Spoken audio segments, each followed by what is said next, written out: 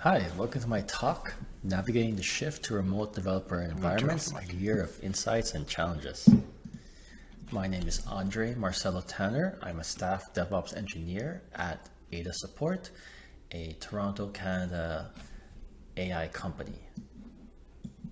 You can find me on the HangOps Slack or the CNCF Slack. And I also previously gave a talk at KubeCon Amsterdam about how we do Argo CD and GitOps and disaster recovery. So please check that out. Now, this talk is a continuation from a talk also done at KubeCon Amsterdam by my teammate Raj, using DevSpace to usher in an era of peace for our developers. So if you want to see where we were back then and how we got started on this journey, please go check out that talk after this. So I want to start with a statement. Local development is outdated, remote development rules the present. And then after this talk, let me know where we are in that and what you think. Let's start with some definitions. And the two most important ones I want to define is local and remote development, just to make sure we're on the same page. So local development is when you run your service on your local machine, like your laptop, and you don't really need an internet connection to get feedback during your development lifecycle. Remote development, on the other hand, is where you're running your application, probably in a remote server, in the cloud, or on-prem, and you need to have that internet connection running to be able to get feedback in your development. So that's the two definitions I want to highlight here. So what was the problem at Ada a year ago, and why did we look for a remote development environment solution? Well, we were a company about 7 years old. We've had lots of changes over the years, lots of developers, lots of services, people coming and going, changing teams. And every time you make a new service or things change in that service, the complexity grows, the development becomes harder. And so testing and working on those services really became a bottleneck. So we wanted to find a solution to make it easier for everybody to develop on those services and be able to move faster. And some of the problems we saw was like people were developing locally, and then when they would deploy to the dev environment to test it out with our other dependent services, things would break because other people would be using those services, or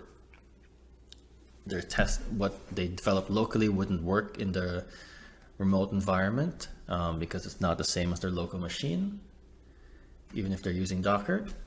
So there would be various changes and things would break. And if we even had a second development cluster just to make testing easier, but that didn't really solve the problem. And so we really had a scheduling problem here where people wanted to test it and make sure their thing works and their feature works before getting it out to production. But they wanted to make sure nothing else was broken. So they ended up with schedules that they were using, and we were using like a Google Calendar to schedule testing on our dev environments, and it really slowed down development. It was more like not a great solution. And so we looked through many solutions to solve this, and we landed on DevSpace. DevSpace is an open source project started by Loft Labs, and it's now a CNCF sandbox project. We started using it before it became a sandbox project, and it's really awesome in that it allows you to deploy to any remote Kubernetes environment, whether local or remote, using a single command, DevSpace deploy. Similar how you might do git push or Docker run. DevSpace makes it really simple to do that. And we could use our existing Kubernetes manifests. We were using Helm. We can also use customize or plain Kubernetes manifests. And so it worked really well. We didn't have to learn like a new paradigm for developing new templating language. And another thing we really liked about it is the way it deployed independent services, because we had monolith and dependent microservices, and making all those work together was quite a challenge. we actually had our own homegrown shell script solution before this, made of, bash scripts that in our CI service that would try to piece all these remote deployments together and make them work. It's really hard to maintain. And once we got DevSpace working, an open source project that did the same thing, we were able to basically delete all our custom scripts that we used to use for remote deployments and just use DevSpace. Another two things that are great is it takes care, you don't need, a server-side daemon to run.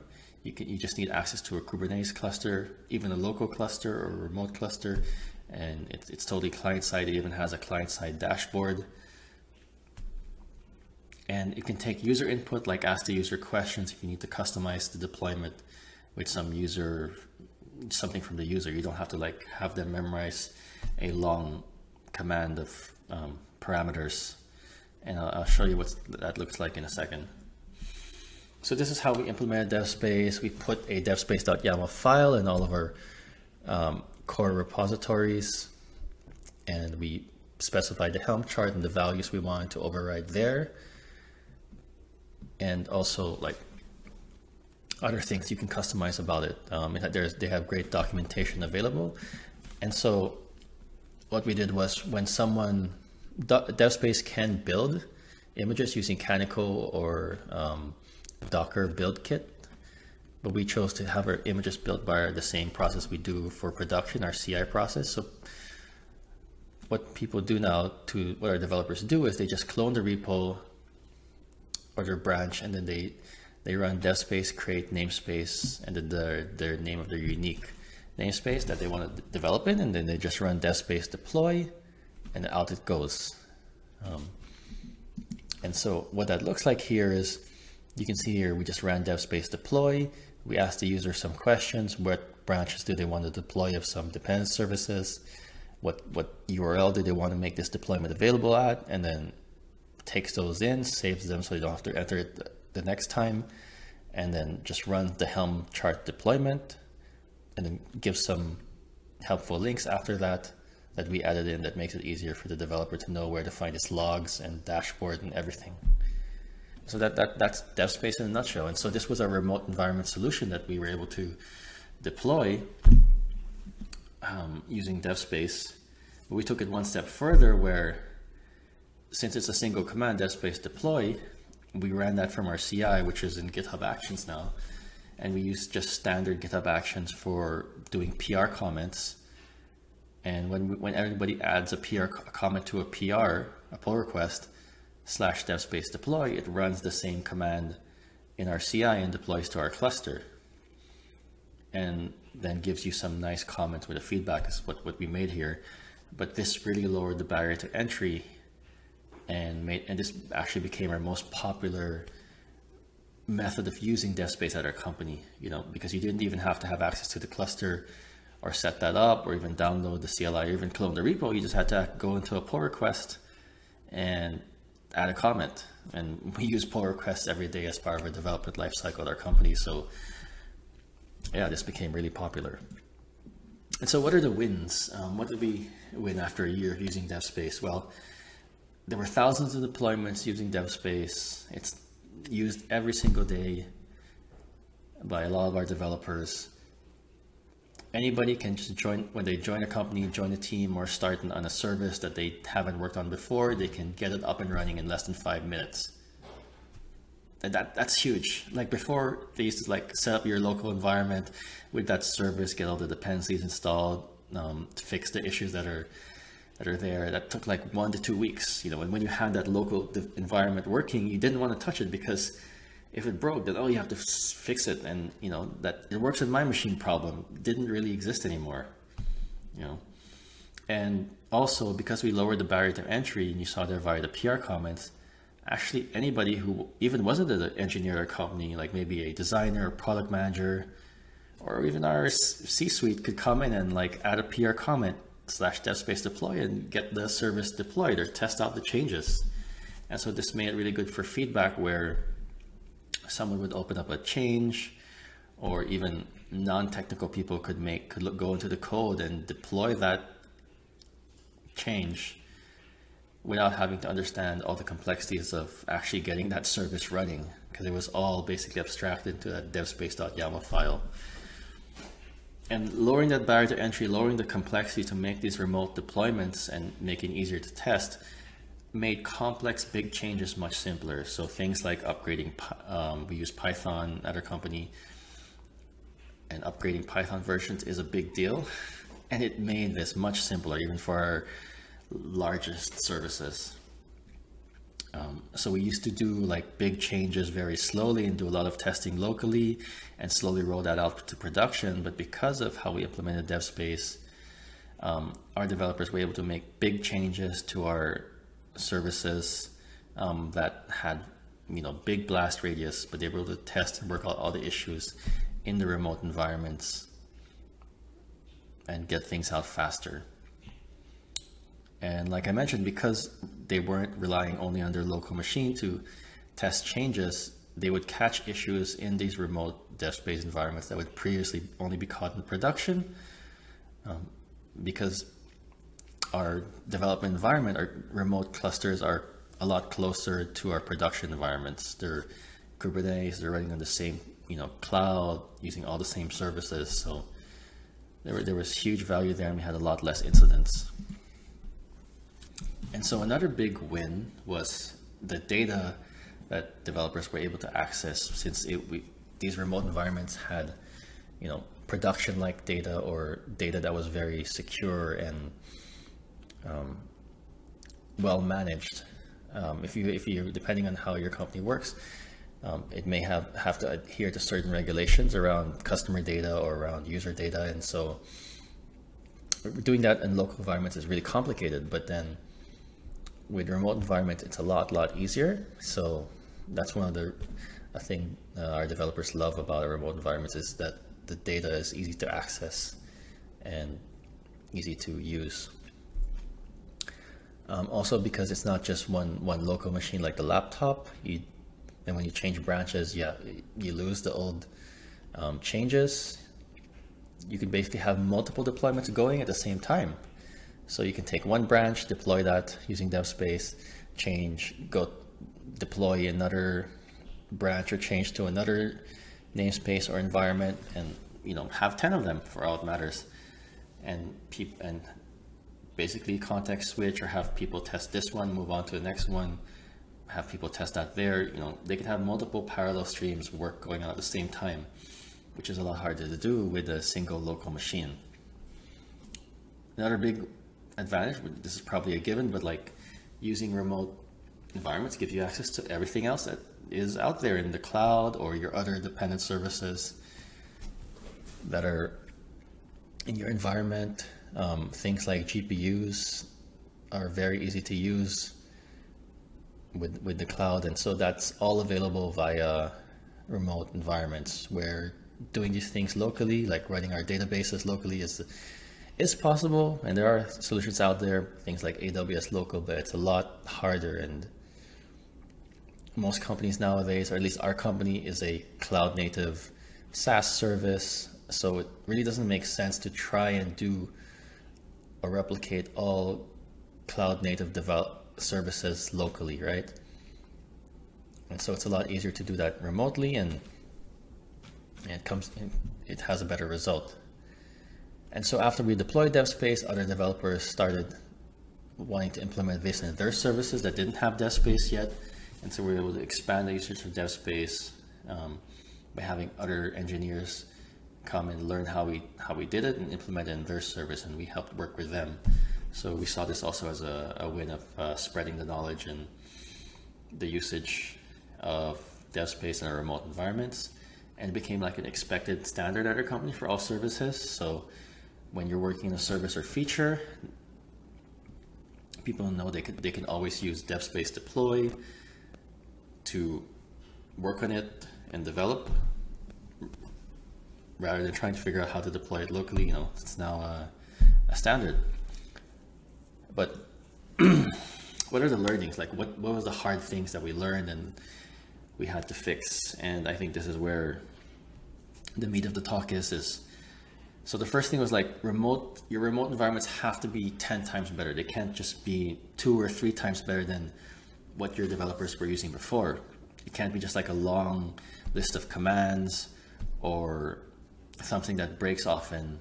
It has to be because they imagine they've been doing this probably local development for like 10 plus years in their career before you implemented remote environments, and now you're asking them to just use this new way of developing. And so we're able to solve this by making it a lot simpler to deploy. I show you the PR comments, and remove as much points of friction as possible. And so that made it a lot easier for people to use it, where even if they still like local development because it was familiar to them, they knew the simplicity of using the remote environments and the value was there. So that was their first, big learning. Second one is like the quality has to be always kept high. Distributed systems are hard, things fail, versus a laptop, it's easy to fix. It's a controlled environment. So when you run this like a service, like as any other service you run at your company, you have to have monitoring, alerting. When there are errors, you have to fix it. And even though DevSpace is a client-side thing, we have a support channel where when people run into errors that aren't working or they can't get it to work, we help them fix it, because they may not always know how DevSpace works or how to fix problems. And so we want to be proactive and see if it fails to deploy, find out why and fix that, right? And if you don't, people will complain, and the loudest ones, and your remote environment solution will have like a negative stigma attached to it. So you really have to keep marketing and selling the value of your product, your remote development environments, to your teams, to your company. As you know, probably for every one complaint, there are like 10 successes that the users don't say anything about, right? It's only so when people complain, that is feedback that you should take into account, and but also don't forget to keep marketing and telling people the value of what's going on and how it's being used successfully and how many successful deployments it is, and how much value, how much time it's saving. So have those metrics through your observability platform. We use Kubernetes metrics for tracking how many deployments are made, how long they're up, how long a PR takes to go through to production and all that. And we regularly talk about that with our teams and our leadership to make sure we know where it's successful. And over time, we've seen the number of errors decrease and the successful deployments increase. So that's where you want to get to. Another thing is, I mentioned before about the data. So always keep in mind the data that your developers need when they make these deployments. Because if they just do the deployment to the remote environment and there's no data there, it's an empty slate, it's not really that useful for most of the time. And so for us, we came up with custom solutions that were unique to our company of how we deploy and get access to the data that our users need for the development. So think about how to do this. And this problem is solved outside of DevSpace, outside of how you deploy your remote environments. So you really have to think hard about where to get the data from and how to make it easy to access for your teams. Another one, your early adopters, Lighthouse users, are critical to the success of your remote environments. So we had early users early on who helped us test and figure out all the bugs and give us feedback, and then we helped them, advocate for this to their teams. So at our company, we call them infra champions, and they help go to teams and find out problems and take them back to us, and we help them. So, there are these people within various teams that want to help you, that want to learn how to develop this way and take the chance on it. So find those people and work with them really closely so that you can, your remote developer environments will be successful. Also, don't make your team the single point of failure. So also teach people how to get around things, and teach your advocates how to fix things when things break, you know, and using an open source product that has documentation out there and many use cases and is one way to do that also. But we also have documentation things within our company that help people use dev space in our remote environments. Here's one, the job is never done. Yeah, so we've been doing this for a year, improving it. It wasn't roses at first, but it's a lot better now, and a lot of people use it at our company every day. There will always be people who don't want to use it. So when you do get that negative feedback, that's good signal, because they're willing to say something, versus the people who just stop using it and don't say anything. So work with those people to get feedback, find out why they don't like using it, where it doesn't fit their use case, and also do road shows with teams, because the same like with the selling use case, you just got to keep selling this, right? And so we also have regular feedback cycles with teams to find out when things aren't working, and we're also looking for more ways to improve the use of our remote environments. We also implemented with our quality team, implemented end-to-end tests to make it easier to run end-to-end tests on any branch and using dev space. So that was another win. So and we also implemented it as part of our ML testing processes too. So, you know, keep finding ways to add more value to it, and you'll get more and more usage of it over time if you keep talking to your users. Another one is here. You're not going to solve everything with it. You won't totally get away from local, but try to solve the hardest problem and where there's most value.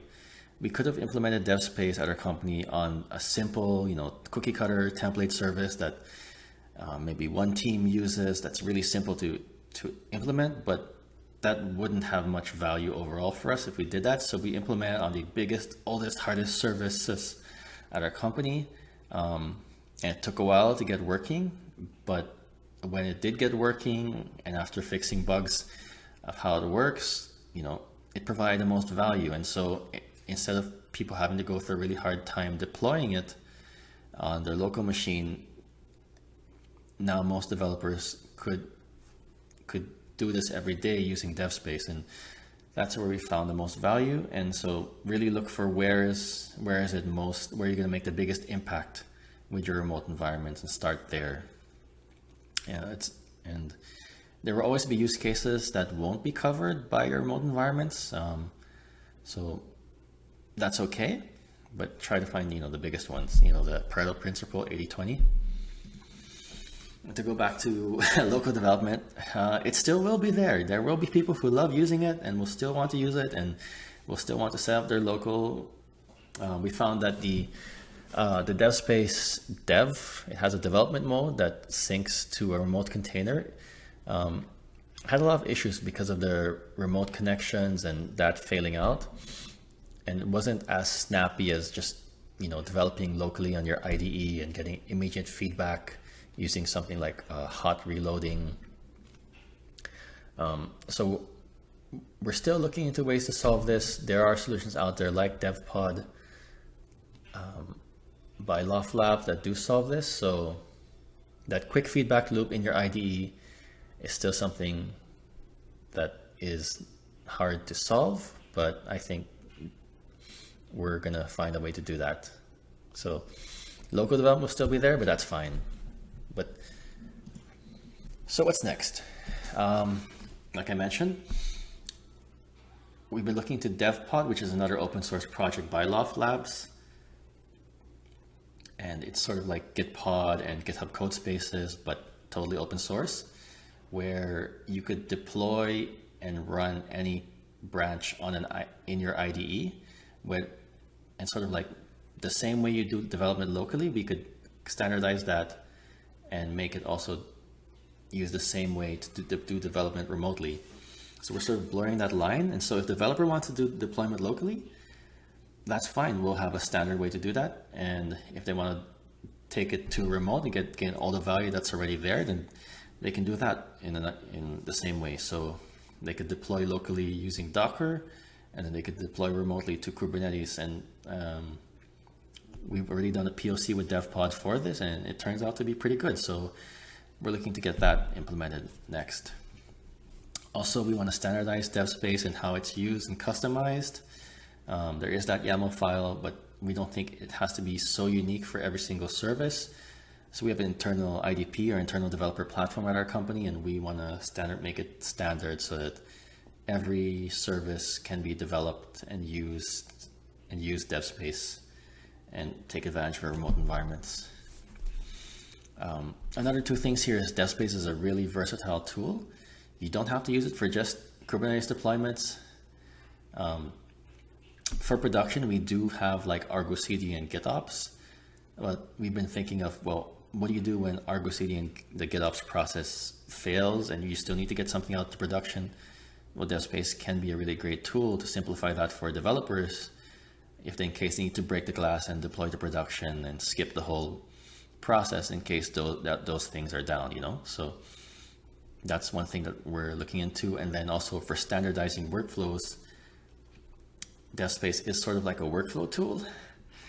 If you look at the docs, it has really great docs on that. So we're thinking about replacing things like our custom make files and other shortcut scripts and just putting that into DevSpace. Basically using DevSpace as the one command to rule them all. Could be that way. We're looking into that. So, like I said in the start, local development is outdated. Remote development rules the present. Well, local development still exists, but in the past 12 months, we've gained so much value from our remote development environments, and we are so much better off than before. So I think this is where everybody should be and should get to. And if you have questions, find me on the CNCF Slack or scan the QR code here and leave feedback on my talk. Thank you very much.